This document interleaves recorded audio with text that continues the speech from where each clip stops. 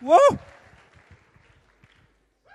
I used to like Nima, but two things. He dresses better than me, and he can rap. Okay, so I was going to do some housekeeping. In honour of AHPRA and the Chiropractic Board of Australia, the codes and regulations, we advise that all DCs present here at DG Congress throughout the weekend are registered chiropractors or doctors within their country of residence only. Throughout the weekend, you may be photographed or videoed by the DG Congress staff. If you have any concerns with this, please tell us. And we want you to be sort of just comfortable. We don't want any of these sort of red carpet ones. Just be natural. There are 2 doors for entering and leaving main plenary, and they will be shut on the commencement of the scheduled presentations. If you are late, then please enter quietly, please. Wear your name tags at all time. There will be staff that will be checking your name tags.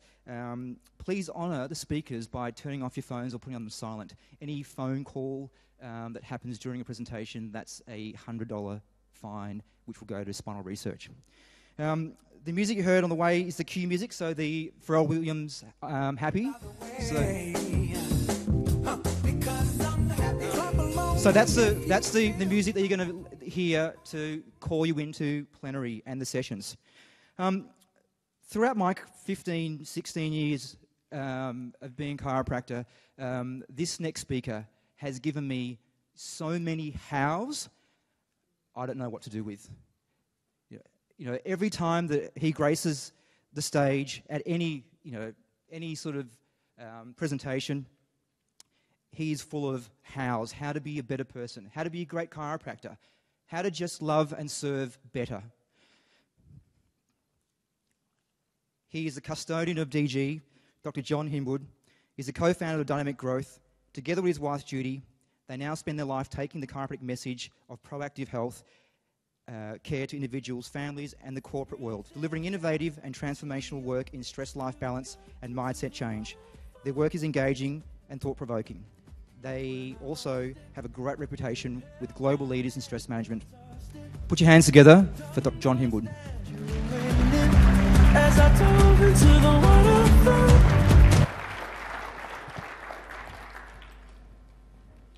Thank you.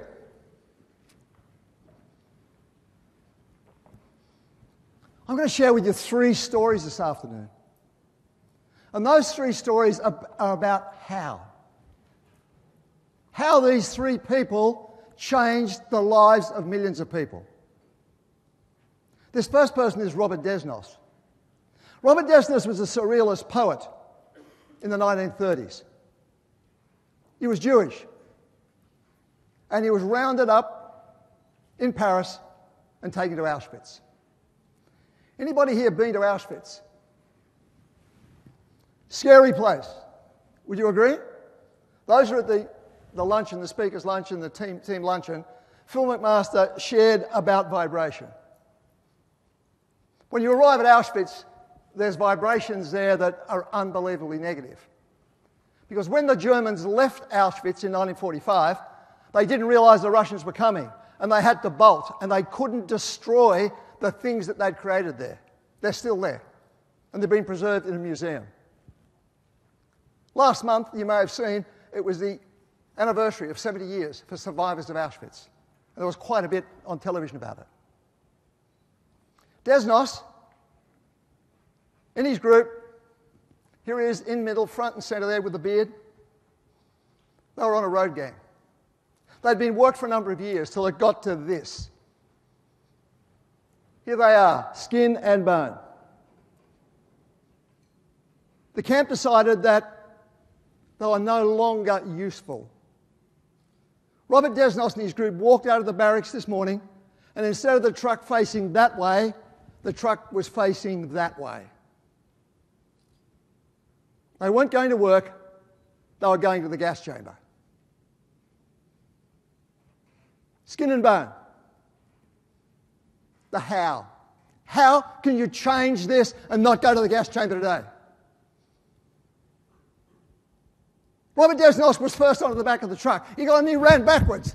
Got down the end. First man, show me your hand, show me your hand. I was a famous palm reader before coming here. Show me your hand and I'll tell you about your future when this camp is liberated. He said, what I see in your hand here, he said, you're going to be a leader in Europe. You're going to help with the unification of Europe at the end of the war. The next man, show me your hand. You're going to America to be a famous banker. And all of a sudden, these men, skin and bone, leapt onto the truck. Read my hand, read my hand, read my hand. And Desnos told them stories of what they would be and how they would do it after the war. 2 weeks later, Auschwitz was liberated. The SS guards didn't know this, but they were bamboozled. They were totally they didn't know what to do. So they put them all back onto the truck. Sorry, they took them off the truck and put them back in the barracks. And the next day, they took them all back to work. They'd never seen raw energy like that. Why would we put these people in the gas chamber when we can use that energy? 2 weeks later, it was liberated. The next year, Desnos died of typhus. But the palm readings he gave to those men did become leaders in America, did become leaders in Europe, did become famous bankers, economists. They fulfilled the role. Desnos told them where they were going. At that extreme state where they were heading to the gas chamber, they took on a new persona. Wow. All of us here inspire tribes. We've got tribe family. We've got tribe student. We've got tribe in our practice of the patients who come to see us. We're all leaders of tribes here, and we can inspire them simply. Judge. I won't mention his name. He's a judge in the Queensland Supreme Court. In 1983, the last mainland state, Queensland, brought in chiropractic legislation. As soon as that happened, chiropractors were given the privilege of working under the Workers' Compensation Act. We received a letter, and that letter said, you are now classified as a physiotherapist. Do you think I was happy? Not very happy. I've been the chairman I was vice president of the Chiropractic Association in Queensland. I've been chairman of the Workers' Compensation Committee, working with the Workers' Compensation Board prior to that. And I phoned the general manager, Jim Campbell, who was a very arrogant man. And I said, how do we change that, Jim? Bloody sue me. I said, well, what do we need to do? He said, change the act. I thought, costly business to employ a solicitor. So I said to him, how about I write to you and ask, would you have Crown Law write back to me and give me every section of the Act that needs to be changed so we could be called chiropractors? He said, I'd love to do it. I said, thank you, which he did. Probably saved $30,000 or $40,000 the government paid for. Then engaged a barrister, took them to court. What happened? Took 3 months, judgment was reserved, we gained the qualification under the Workers' Compensation Board recognition as chiropractors. And the judge said, this is quite amazing. He said, there's actually no classification for physiotherapists. Under the Act, they're covered under wax bars, massage bars, and Turkish baths. But somewhere along the way, someone changed it. They shouldn't have. It's never been done by law, so I enacted that into the law as well. I didn't see any more of that till 3 months later. It's a Tuesday afternoon. I'm not working. I'm walking down Queen Street in Brisbane past the Supreme Court, and who should come out but the judge? I stopped. I went over and I said, Your Honour, John Hinwood, thank you for creating the category of chiropractors. He said, look, do you mind if we chat a moment? I said, I'd love to, but he didn't let my hand go. And then he put his other hand on top. And he said, let me share with you a story. He said, I was the oldest of 9 children. My mother had 9 children in 10 years. She was active, huh? Good vibrations. He said, when she had the 9th child, they wouldn't let her out of hospital because she had cancer and she'd be dead in 3 weeks.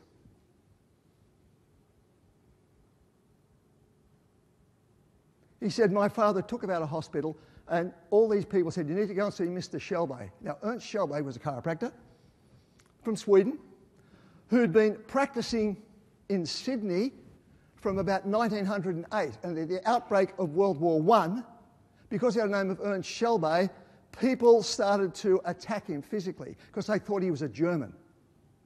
So he moved to a place called Millimilla. Now, Millimilla is up in the Atherton Tablelands in the middle of nowhere. And Ernst Schelbe went to Millimilla and practiced. This is what Ernst Schelbe's practice in Millimilla looked like. Beach view. Look at the tent camp here. He had hundreds of people turning up, and he had to train a staff of people in the Schelbe technique to work with those people. He said, I remember walking in there with my dad, all the kids. I was carrying the baby and he carried mother. My mother was 29.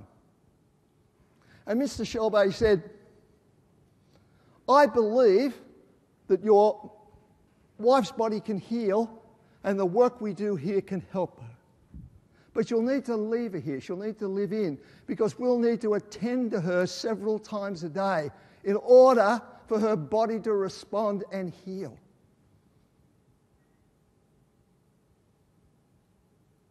Then the judge starts to cry.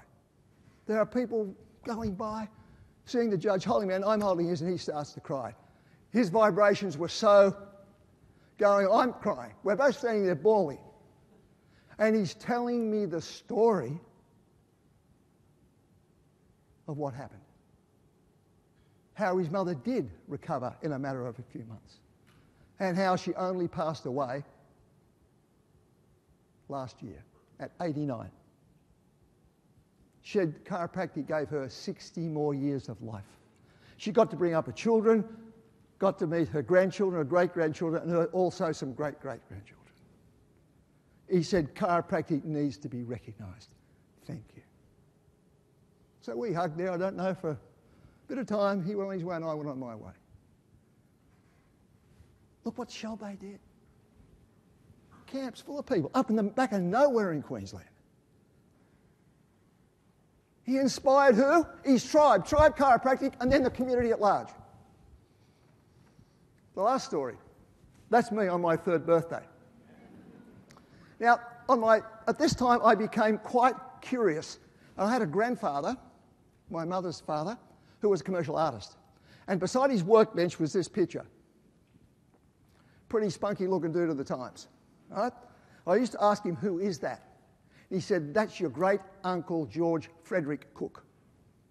And he and his brother Albert went to the First World War and were killed.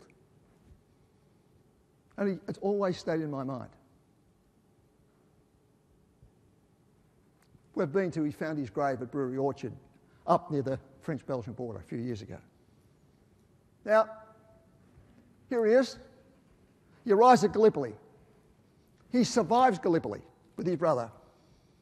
They then go to the Dardanelles. They survive the Dardanelles. From there, they go to Egypt. Survived again. And they moved on to the Western Front.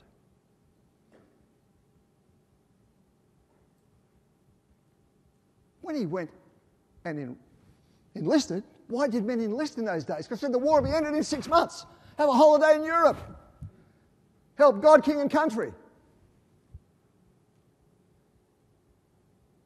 Off he went. And if you live in certain rural communities in Australia, you'll often find a half or a third of the young men in that community, or even fathers, were lost. We lived in a place called Upper Coomera for a while, and 3/4 of the males in Upper Coomera died in the First World War.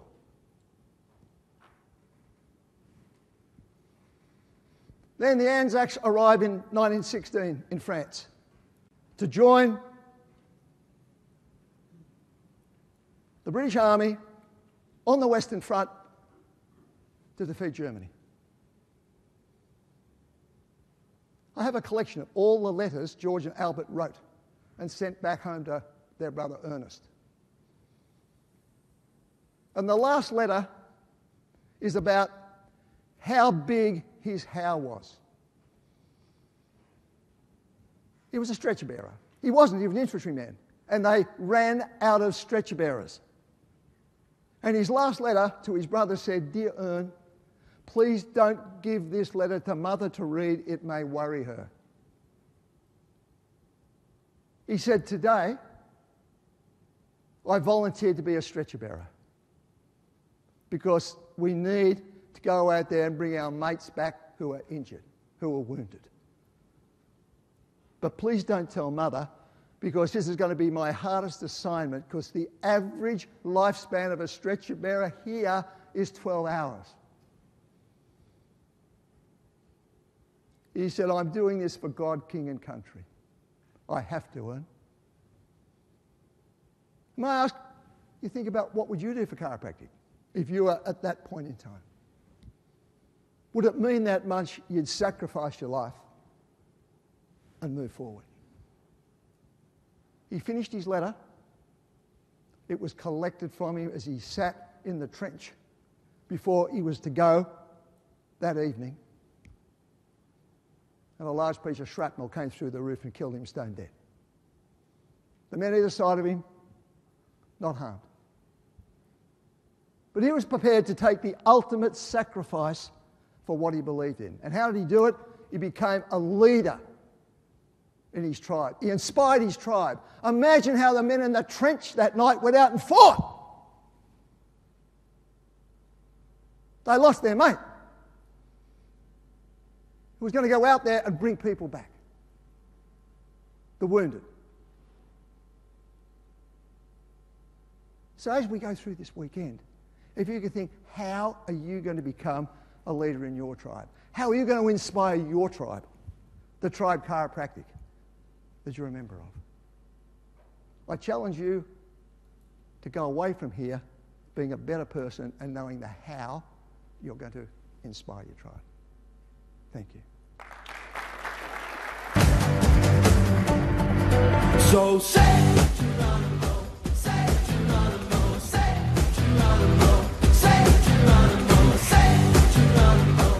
Thank you, John, for those amazing and inspirational stories. Our next speaker, when I looked at her notes to introduce her, I was kind of a bit sad because I'm a way underachiever.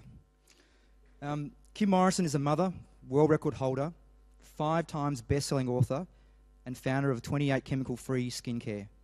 She was the youngest ever female to run 100 miles in less than 24 hours, and she is dedicated to sharing her lessons of achieving the impossible, overcoming self-imposing limitations and shining in the darkest hours. She's also on the Wellness Couch and has one of the most high-rating podcasts in the world. So put your hands together for Kim Morrison. But I would walk 500 miles and I would walk 500 more if I be a man who walks. It was the 8th of June, 1988. I was sitting in a portaloo on the side of a 400-metre track. My toenails were lifting. I had blisters all over the soles of my feet. I had chafing everywhere. Even my nipples were bleeding. And I wondered, how the hell did I get there? Life is a series of choices, decisions, and paths that we take. I had a dream at 15. I wanted to play netball for New Zealand. And I realised at 16 years of age that I was too short and was probably not going to make it. But there was a series of choices that I had that led me to Melbourne, Australia, where I had the most amazing feeling, and I'm sure many of you will appreciate this, that you know you're in the right time at the right place. And there was a gymnasium right there where I was training, and right next to that gymnasium was a natural therapies college. And there was a course for $160, and I had $180 in my bank account, and I enrolled. That 10 weeks became 3.5 years of learning, and the more I learnt, the more I realised I didn't know. During part of my training and my studies, I had to find a way to log up my hours, my community hours. And some of you may be very familiar with the name Cliff Young. And Cliff Young, for those of you that don't know, won the inaugural Sydney to Melbourne race, where he ran 1,015 kilometres and beat the rest of the field at 68 years of age. I was assigned to Cliffy, and that man, still to this day, is one of my greatest mentors. I don't know whether I was chosen because I was blonde or whether it was just luck of the draw, but he told me he liked the blondes working on him. And whilst I was massaging him one day during this 24-hour event, I looked at him and he said, "How's it going, kid?" And I said, "This is the most boring thing I've ever done in my entire life, watching 40 athletes run around a 400-metre track. It's bizarre."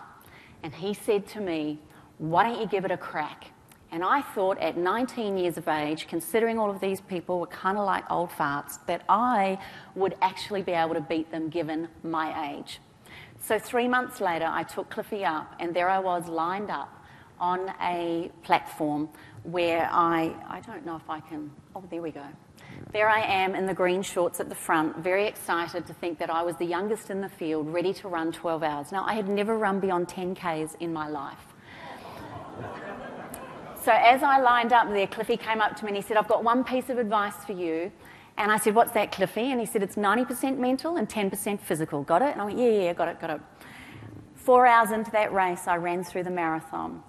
And it was at that point where everyone was clapping and said, "Oh, you've done well," that I thought my race was over. I'd had enough. Everything hurt. And I went into the pit stop tent and I told everybody that I quit. I became incredibly emotional and vulnerable, and I did a mini tantrum. And as I sat there, I was looking at everybody and I was thinking, this is the cruelest, most stupidest thing. And I had this voice inside of me saying, "What the hell are you doing?" Cliffy came into the pit stop tent and he tapped his head and he pushed on his heart and he looked at me and he said, "Really? This is 90% mental and 10% physical?" I said, "My ankle hurts." He said, "Well, instead of sitting here in the pit stop tent, which you've now renamed the pity party tent, I suggest that you get up and put one foot in front of the other and do not stop moving forward." I was lucky to actually keep going through that race, and towards the end, I don't know how I did it. I fought those demons like you wouldn't believe. But with 1 hour to go in that race, I had no idea how far I'd come or what I'd done. I just had a support team that just kept cheering every lap. And as they put the sandbag down when the 12th hour went off, they measured that last lap, and I cripplingly walked into the beautiful presentation room, and I sat there and realised I actually couldn't get back up. Everything had seized. And whilst I was sitting there, they named the 3rd place getter, the 2nd place getter. And then they called my name and said, "Kim, you have run 95.4 kilometres." And as I stood up very begrudgingly to get my trophy, Cliffy just tapped his head, pointed to his heart, and just had a beaming smile of pride. And as they gave me my trophy, they said, "You've done so well. By winning this race, you've won a place to represent Victoria in the 24-hour championships in 3 months' time." And it was in that moment, as everyone was clapping, I thought, "Are you serious? I have to do that all over again and twice as long?" So anyway, I trained a bit harder, and Cliffy came up to me. We were up in the Dandenongs one day doing a training run. And as we went round the corner, I cut the corner, and he went, "Interesting. People who cut corners in training cut corners in life. I have never, ever cut a corner on a training run again." He said to me at the beginning of the next race, "All I ask that you do is when you get to this race, you make sure that you have your mind, 90% mental and 10% physical." And it was 6 hours into the race, I met the demon, my own self, who sat there saying to me, "What the hell are you doing? This is stupid. Everything's hurting. Why don't you quit?" And I went into the pity party tent, and Cliffy came in and he said, "You're in the pity party room again?" And I said, "Yes." And he said, "Well, why don't you find some distractions and just keep putting one foot in front of the other?" That is actually a Walkman, and it is a cassette tape. And the only cassette that I had was Talking Heads, and the album was Stop Making Sense. And the first track on that album, for those of you that know, is I'm on the Road to Nowhere. The most exciting thing about a 24-hour race is that every 6 hours the athletes change direction. So here I was, I'd got to the 12-hour mark, somewhere I'd been before, but now I was heading into unknown territory. And as I sat there listening to my demons constantly surface themselves, I had a girlfriend turn up who had all these oils, and she started doing compresses on my head. And she said to me, "You've got to believe in the power within you." And it was my first introduction to essential oils. And as she was putting those oils across me, she said, "This is the innate intelligence from the plants speaking to you. Find that innate intelligence within you and just put one foot in front of the other." I listened to her and I took her advice, and I was out on the track again, feeling great. But then the midnight shift hurt, and as it approached and as it hurts for most of us, it's called the graveyard shift for a very special reason. Most people are fast asleep. Most people are finding it really hard to walk and be out there on the track. And Judith kept giving me these compresses and said, come on, one foot in front of the other, tap into that power within. Cliffy kept doing this, and then he came up to me and he said, I've got one piece of advice for you. The race is not always to the swift, but to those that keep on running. Don't give up. But 2 hours later, that voice appeared again, and she said, this is ridiculous, no one does this. This is so bad that my left knee was hurting so much I quit the race. But this time I decided not to tell anybody because they kept trying to encourage me to get back out on the track. So I took myself into that Portaloo toilet with everything hurting. And unbeknown to me, I fell asleep. I got woken, though, by a very, very hot fireman who had the jaws of life and cracked it open, and they all yelled out, she's alive, she's alive. And I realised then the trauma I had put my team through, that they thought I had collapsed and actually not done very well at all. And Cliffy went past in the background, he looked and he tapped his head and he just shook his head, and I felt so bad, so guilty. Judith was standing there with compresses and oils ready to give it to me, and I just looked at them all and I just went, I don't know if I can do it. Then I hopped out of there, out of the toilet. They pulled up my pants, and as I hopped out, they asked me to stand on the scales, and then the doctor said, I'm sorry, Kim, you've lost 7 kilos. I say, Jenny Craig, eat your heart out. You've lost 7 kilos, that's too much. I'm now officially pulling you out of the race. Now, I don't know if any of you can relate to this, but the minute someone told me I couldn't do it, I found some voice inside of me that said, how dare you? So I found these oils, and Judith came up to me and she said, oh, honey, I'm going to give you the biggest armour of all, and that is rose oil. Now, you might be interested to know that a healthy human body resonates at 65 megahertz per second. Rose oil is the highest of all known substances on the planet that resonates with a vibrational frequency of 320 megahertz. When she told me that, I don't know whether it was the rose oil, I don't know whether it was just the attitude, but I picked up my game.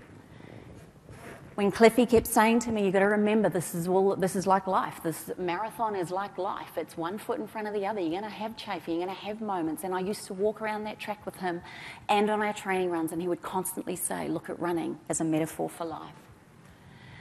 As the sun came up out of the graveyard shift, that was the Victorian champion, Sandra Kerr. Now, I had no idea where I was up to or how far I'd come. But when Melissa, my team, said to me that you could be in front of her, I ended up running the last 2 hours of that race quicker than the first 2 hours. I did not want to run for 22 hours to be told I had lost. So as again, they put the sandbag down, and before I knew it, they called out that Sandra Kerr had got second place, and then I had won, and I had set a world record for being the youngest female to run 100 miles in less than 24 hours. I ran 102 miles, 168.5 kilometres, and still to this day I stand here and wonder, how the hell did I do that? As I was standing there with her, Cliffy came up to me and he said to me, I'm so proud of you, as he was handing me the trophy. And as he handed me the trophy, he said, and guess what? You have just won a place to represent Australia at the World Indoor 24-Hour Championships. My dream of playing netball for New Zealand became running for this amazing country, and I ended up getting to England. One of our training runs that we did in the Dandenongs, and that was down at Wilson's Promontory, actually. And all I keep thinking of every time I'm out there in nature, I am just so grateful for her magnificence, her beauty, her power. And often in life we get so drawn into the mundane, the drama, and we all know when we walk barefoot on a beach, or when we're walking on mud, or when we're actually feeling the rain on our face, how powerful and potent that innate power of nature is. And so I carried on. In using the oils, I decided to start studying them more and wanted to know more and more about it. And I realised that whilst knowledge is incredible, sometimes there's things that are just so beyond what we are capable of ever understanding. I looked back to the history of it and I started studying how far this has come. Surely with culture and tradition, our forefathers and foremothers must have known something. And I think in today's society, it's so scary that we think as human beings that we have this ability to know better than what we should all know, which is that innate, powerful intelligence. When I stand there in the power of beautiful lavender fields, or when I see the extraction of rose oil, and I sit there listening to the magic, if there's such a thing, if you can understand the power of smell, when we inhale something, it hits the olfactory part of the brain, travels up into the limbic part, hits the central nervous system within 4 seconds, we can have a reaction. How powerful to anchor it in when we realise most decisions are made emotionally. How powerful then that smell is the closest sense that's linked to our emotions. Why not create anchors and rituals that combine with the power of what we're able to do as human beings? I know as a leader, as I stand here in front of everybody, I realise the rituals and the jobs and the things I do as a mum and as a businesswoman actually impacts others. But here I am standing here and I'm so humbled. I think I'm here by accident. I don't know how I get to stand in front of all you incredible people, because it humbles me to think that you would want to hear my story when I look out to all of you and realise the power of the knowledge. You guys stand alone. You think differently.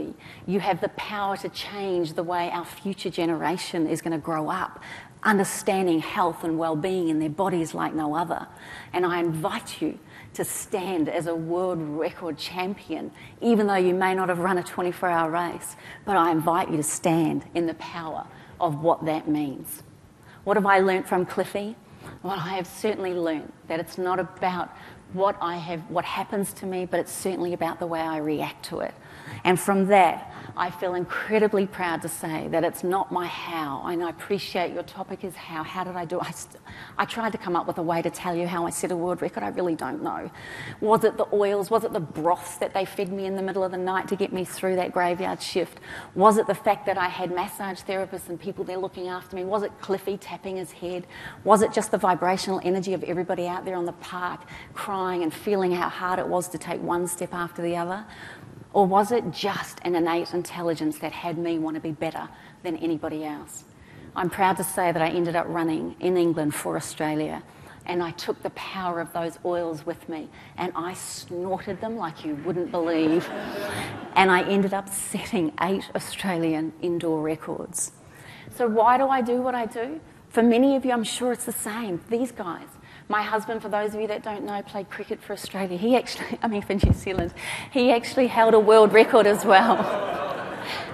Don't worry, my son wants to be an All Black or an Australian cricketer because they're both winners. But Danny has taught me so much. I mean, he was the little guy with the big heart, the big smile, and I was so proud to watch him play. And as one of New Zealand's only hat-trick makers, I realised also he was an auspicious world record holder. He held the world record for test ducks at one point, so we are very proud.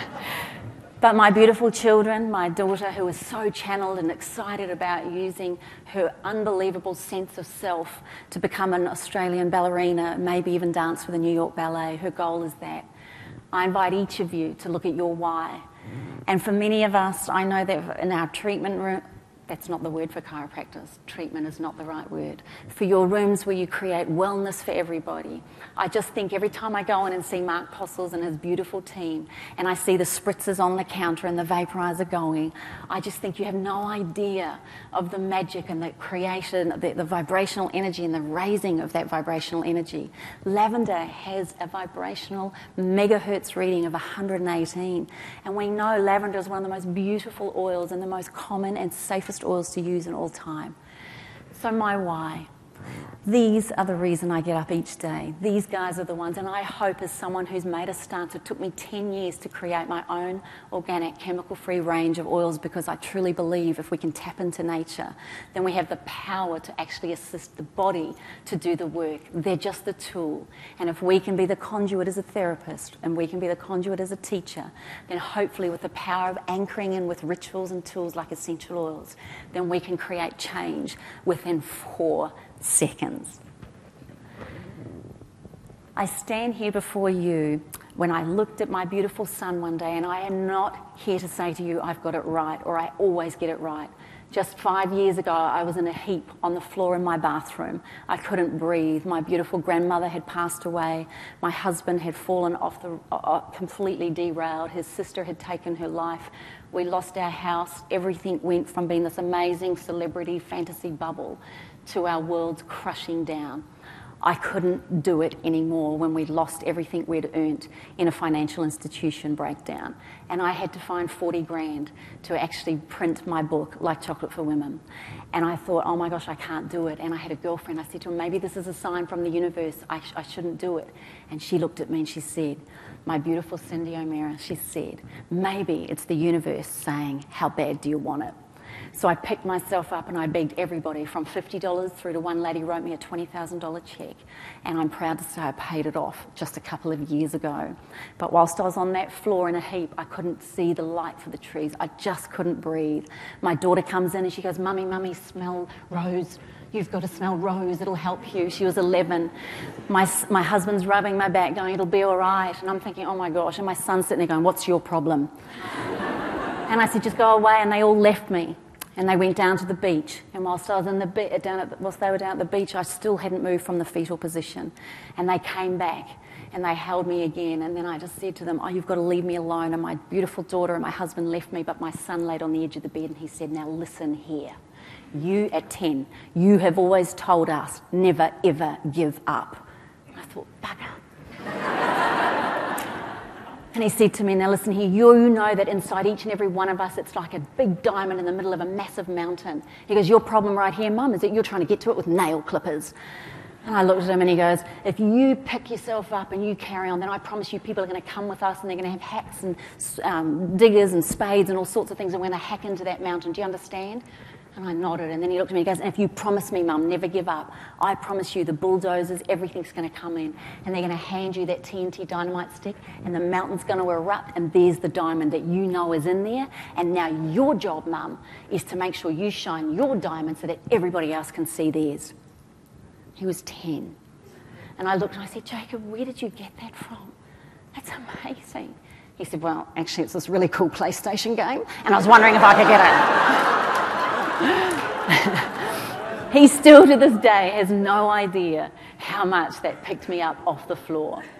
So I want to finish with this. Every time I light my vaporizer, I look at that candle, that light, that flame, and I say this quote. If there is light in the soul, there is beauty in the person. If there is beauty in the person, there is harmony in the home. If there is harmony in the home, there is order in the nation. If there is order in the nation, there is peace in this world. Thank you.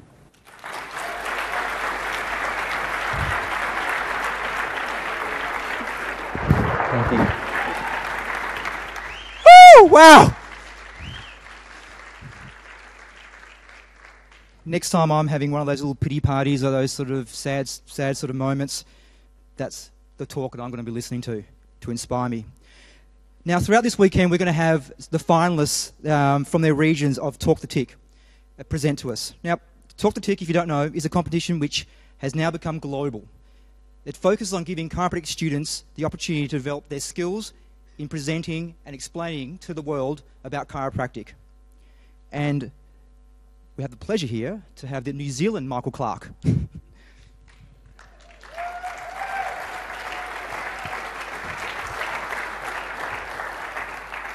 Now, I realize because of my name, some of you might have been expecting a cricket player, but alas, it's only me. A Canadian now living in New Zealand, visiting Australia. Go figure. It is a great honor and a great pleasure to be here this afternoon, and I am very grateful. Welcome in my most sincere way to each and every one of you here. Bonjour, salut mes amis. Thank you very much for this opportunity. So let's start with a quick poll of the room. How many among you can play the piano?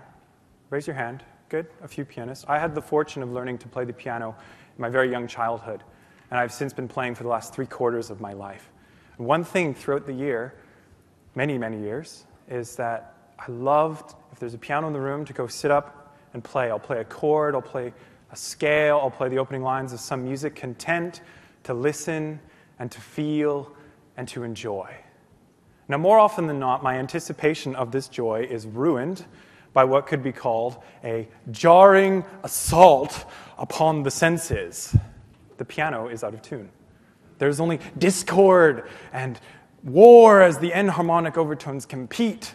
The overtones are in a full-out war, and the result, jarring disdain, illustrated in the body in a shiver and a cringe. No one likes to play an out-of-tune piano. The music that was once so enjoyable is now completely unrecognizable. Nobody likes to play an out-of-tune piano, and this is my simple truth for tonight. Now, let's think for a moment, what is a piano? So at its simplest, you have a keyboard, a series of metal strings, all of it in a soundboard, all of it in a resonating chamber. The keyboard acts upon the strings, which themselves are anchored into the soundboard, all of it in a protective case. Similar to how your brain is connected to your nerves, themselves anchored and rooted into your organs, all of it in a protective case. So then, your body is a piano. Now, if your body is a piano, ask yourself for a moment, what is the quality of the sound being produced? What is the caliber of the music? Am I a masterwork of melody, or am I a masterwork of mistakes because the strings are not in tune? So enter chiropractic, the best piano tuner you can give your body.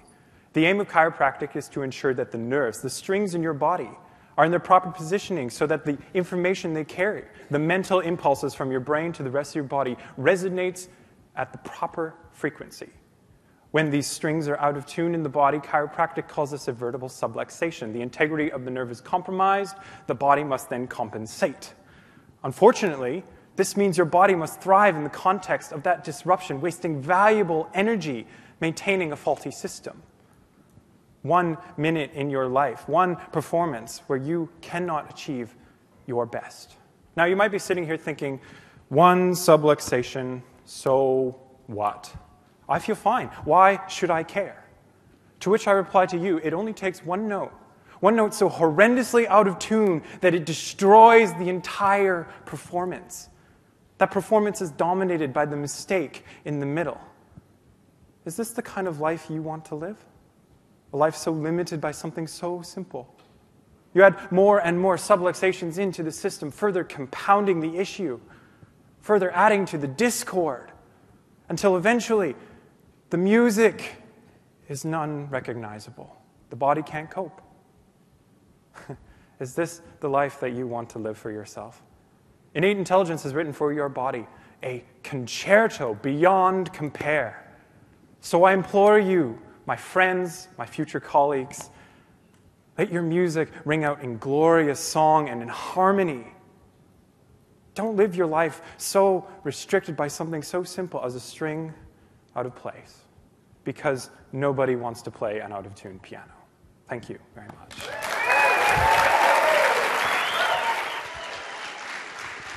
Well done. Well done.